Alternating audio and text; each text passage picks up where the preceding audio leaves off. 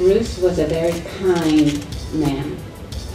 He really treated everyone equally.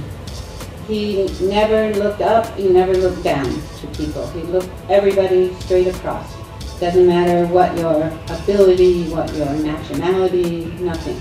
You know, when you walk on the streets in Hong Kong, you see a number of unfortunate people who are having a handout. He always had a coin for people, always. All the people that worked on the sets of his films, you know, they're from low down to high up and in their positions, and he treated everybody the same. Always called people by name, always was there, can I help you out, can I do something? Always being a comedian with them, telling jokes and doing magic tricks. He was always doing something funny. I remember sitting up one whole entire night, with Ralph Castro in San Francisco, who was a karate man, and that everyone who was there was just telling jokes back and forth all night long.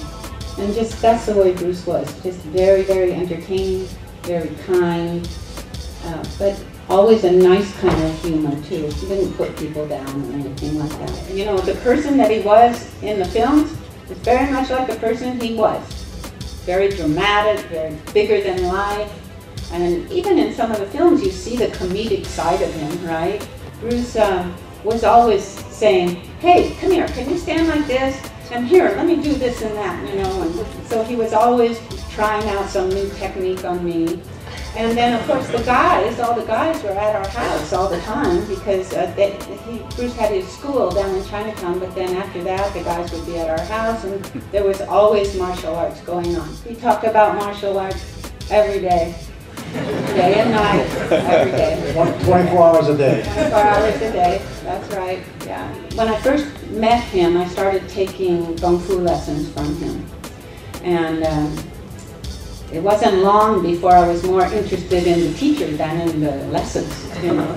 Yeah, and you know, I have to add to that. I think a word that describes Bruce is focus.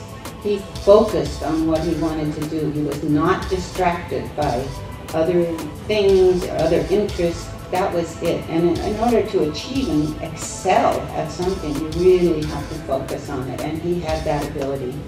You know, when you say focus, Bruce Lee could have took another job, and he could work anywhere. You know, I think his last job was dishwasher, right? Oh, he used to make the wontons in a Chinese restaurant. He used to make wontons, and he used to stuff newspapers. He did a lot of odd jobs. This was before we got married.